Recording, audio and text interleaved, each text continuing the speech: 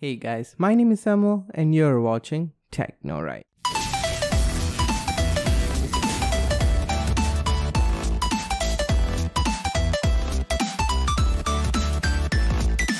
What's going on guys, welcome to TechnoRight. Technology is done right. So in today's video, I'm going to teach you on how to fix the Steam disk write error. So it's a very simple fix and we have 4 methods for it. Okay, so let's get into the video.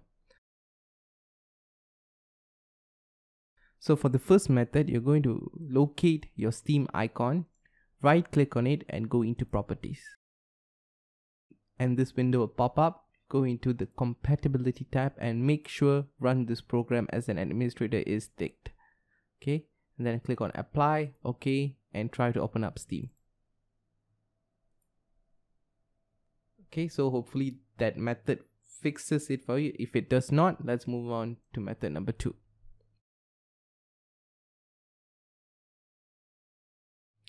So you're going to go to Steam at the top right here and go into settings. So once you're here, you're going to navigate into the downloads tab and you're going to go into Steam library folders. In Windows 11, this will pop up.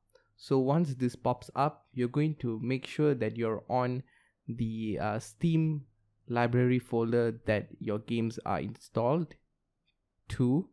And then you're going to click on this 3 dot and click on repair folder.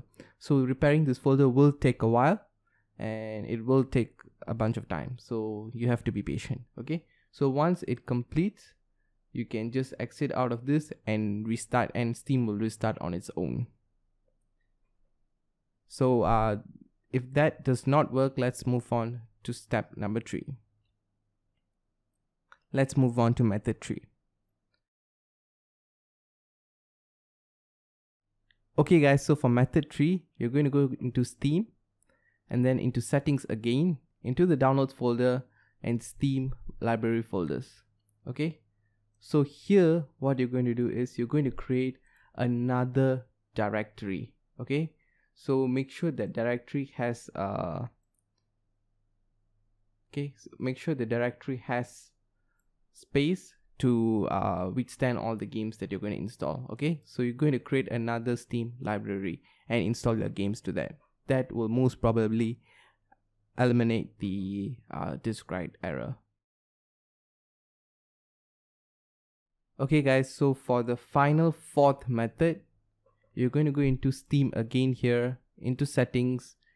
On the downloads tab, you can see here something called clear download cache. So you're going to click on it. This will delete all the saved cache like your user account, your password, and all the downloads cache that might be corrupted, which might cause the disk error. So you're going to click on OK and it will restart Steam, and you have to enter your username, password and all again. As you can see here. Okay guys, so once you entered your password and your Steam guard and everything, Steam should work normally and that error should have disappeared now. So if any of this method does not work for you, please put them down in the comments, so I will try to find another method to fix this issue. If it does, please let me know in the comments as well. So that's about it for this video. If you have any other questions or any other problems, please put them down in the comments below. I think that's about it. So please rate, comment and subscribe, and I'm out.